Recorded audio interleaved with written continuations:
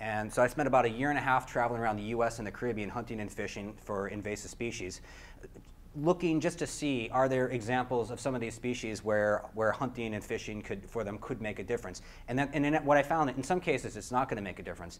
And in other cases, even having just a few people signing up and saying, yeah, I'm going to take personal responsibility, in some cases it can make a huge difference. So one of the first things I went after when I started eating aliens was the black spiny-tailed iguana. These guys look like little dinosaurs. Usually when you think of iguanas, you think of green iguanas that a lot of people keep as pets.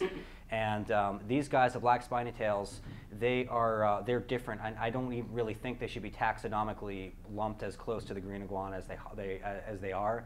I don't know that the molecular biology is going to bear out a close relationship between them.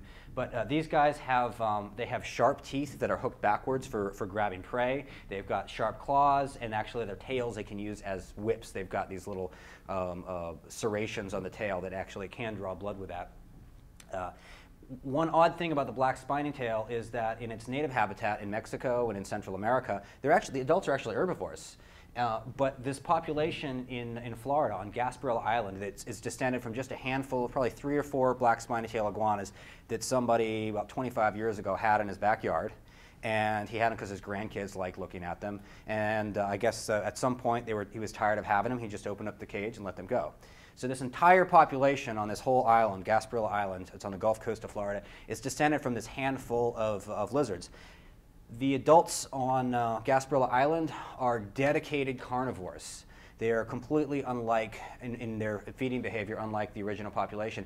And this is probably what biologists refer to as the founder's effect, where you have a founding population that's very small. You can have some oddball characteristic among those founders, and that if that population is able to expand. It could be a habit that it isn't even particularly productive, but if the species has a lot of other advantages as an invader, where it doesn't have predators specializing in them, like you would normally have, like there'd be monitor lizards that eat these guys, then you can have this sort of almost harmful behavior that can still proliferate. And so this is an example of it. The black spiny-tailed iguanas on Gasparilla Island, they will eat pretty much anything that fits in their mouth. Here is one of the biggest problems that we're going to be facing down the road from the black spiny-tailed iguana, and this is because this is the gopher tortoise.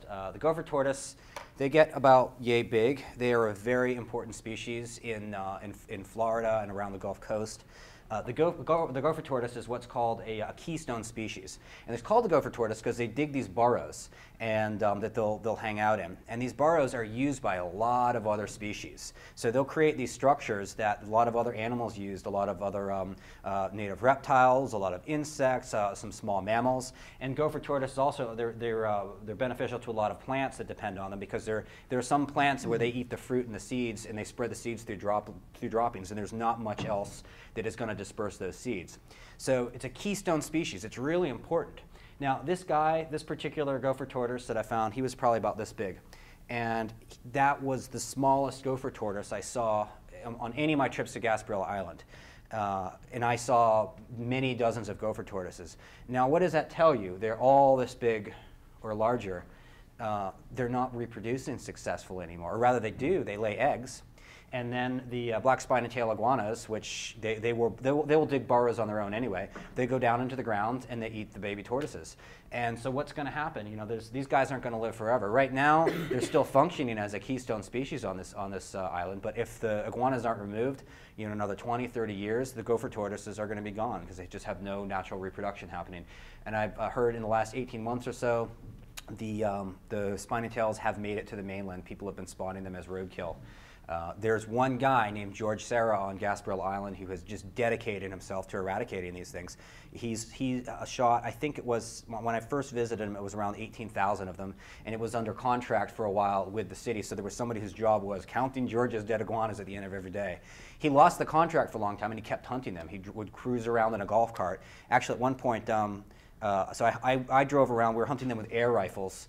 On Gasparilla Island, and it's sort of this high-end vacation community. We're there off-season, but the Bush family, as in President Bush, has a vacation house there. And at one point I realized we were parked in this golf cart in front of George Bush's family place with a pair of scoped rifles that were hiding under a towel and pulling out to pop lizards. And the scary thing is, Secret Service did not descend on us. There was no reaction whatsoever. So I don't know if that's a good thing or a bad thing, but it's a thing that happened. The spiny tail iguanas I will say, they taste just fine. They're really good. I wouldn't say they taste exactly like chicken. It's close. The texture is more like crab, so it's like crabby chicken. It works really well, I found, in Mexican cuisine, and I think that's often a good idea. If you have some weird thing, some weird creature, and you're thinking, how do I eat this? How do I make it taste good? Every single time what I came back to is look at the native cuisine from wherever this invader was from. They've usually found a way to eat it, and so yeah, they've been eating these things in Mexico and Central America for thousands of years, and it's no surprise that tacos with a little bit of lime, or with a tortilla there, are going to make them taste good. Okay, tilapia. Everybody's seen tilapia in the grocery store. It's pretty much it's everywhere. Although most people have no idea what an actual tilapia looks like. This is what a tilapia looks like. The crazy thing with tilapia is that most of them, if you look at country of origin when you go buy it at the grocery store, it's coming from India, it's coming from Thailand, it's coming from China. And meanwhile, I threw cast nets in all kinds of water on golf courses, ponds, and canals. And these tilapia are everywhere in Florida. And they're an invasive species. They're a problem. They're kind of general purpose herbivores. They'll eat all sorts of plant matter. They were intentionally introduced about 35, 40 years ago by biologists from the state of Florida before they realized, not everyone had gotten the message about how problematic invasive species were going to be. So they were dumped out there on purpose. There are actually about 100 different species of cichlids, which are a group of fish that are referred to as tilapia. This particular type of tilapia is native to South America. It doesn't belong there at all. So the crazy thing is, why are we burning all of these fossil fuels to take tilapia from the other side of the world and bring them here when we've got hundreds of waterways in Florida that are filled with them, and nobody's doing it. Nobody else. I've never seen anyone else in Florida fishing for tilapia. Of course, they won't take a hook and line. You have to use a net. But it's just ridiculous that if we could harness the tragedy of the commons, to start getting these things out of waterways in Florida, I think it would be net gain for everyone, and we wouldn't have to burn fossil fuel getting them from the other side of the world. These are a couple other species this is an armored catfish here, and then anybody recognize this guy? This is a pleco, Plecostomus. People keep them in aquariums because they're algae eaters. You see that big fish on the side of the tank that's like, stuck to the side there and sucking algae. That's what these are. And the plecos are native to South America. You find them in the Amazon basin, and they're very popular in the pet trade. But people don't realize how big they actually get. In the wild, they will get up to 4 feet long. They are huge. And what happens is the fish gets big, somebody gets bored with the aquarium, and they just dump it out. And there are a lot of invasive species in Florida in particular, and then some even here in Albemarle County, that are a result of aquarium dumping. And you might think, well, it's kind of harmless. It's just this thing that sort of sucks algae, and what's the big deal?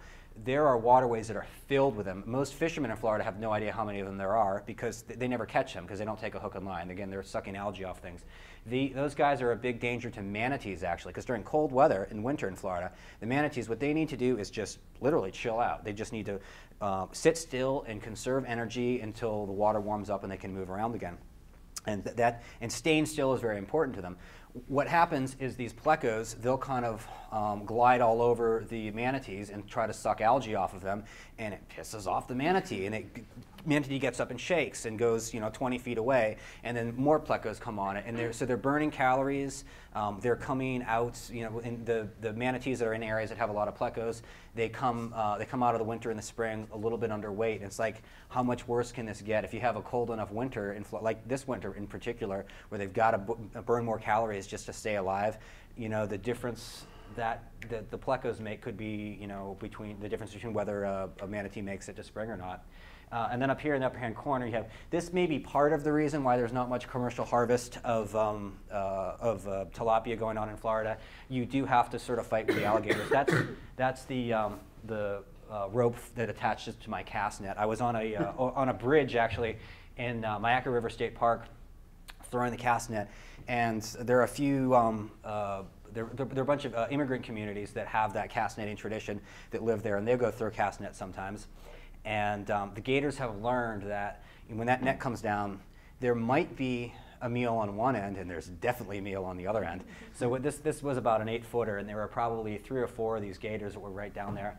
And the net would go in, and they would sneak up underwater. They'd come up, they'd grab the rope or the net, and they'd twist and pull real quick. Now, normally you have a cast net, you have the leash attached to your wrist. So if you're in gator country, tie it off to the bridge. That's definitely my advice. But a lot of times these guys would grab the net, and there was nothing you could do except you just have to sit and wait until they move off. This is the pleco, okay, after it has been cooked, and which seems really weird. I used to have plecos in aquariums. I felt kind of weird about eating something that looked like a pet. But this is Mango. This is the guy in the last picture, George Serra. That's the iguana guy. When I went down to work with him on the iguanas, we actually became good friends. We've kept in touch. And so when I had to go down after the fish, I asked him to come out with me and help me find them. So George had 3 or 4 different species of mango tree growing in his backyard, actually. And so I was looking for a way to cook these fish. I took the pleco and I took the tilapia, and I squeezed the mango juice all over. I soaked both fish in the mango juice, a little salt, a little pepper, and then took a bunch of that mango pulp, and I wrapped them up in tin foil, put it in the oven. I took them both out, and we did a taste test. I did a blind taste test. And George did not want to eat pleco, but he didn't know which one he was eating. So he kind of 50-50 was hoping it was tilapia, which he was used to. And he and I both agreed, actually, the pleco tasted better, had firmer texture, it was a little bit sweeter, it was good, So you think this is this weird fish that's, it's in a pet store, why would you want to eat it? Actually, most of us have eaten tilapia, and then the pleco's better. And in fact, I've eaten all kinds of weird fish all over the US and the Caribbean. All fish taste fine. And actually, there's been good DNA studies that have been done. There was one in New York City a couple years ago where they went around and took samples. They bought fish at all kinds of different markets and restaurants and looked at what it was sold as. And a lot of times, Chilean sea bass. In fact, in a majority of cases, what was sold as Chilean sea bass actually was either catfish or tilapia or something. People have no idea what they're eating. And Americans, we have no idea what kind of fish is what. So why eat the Chilean sea bass when you could eat the pleco, which probably tastes better and is something we need to get rid of?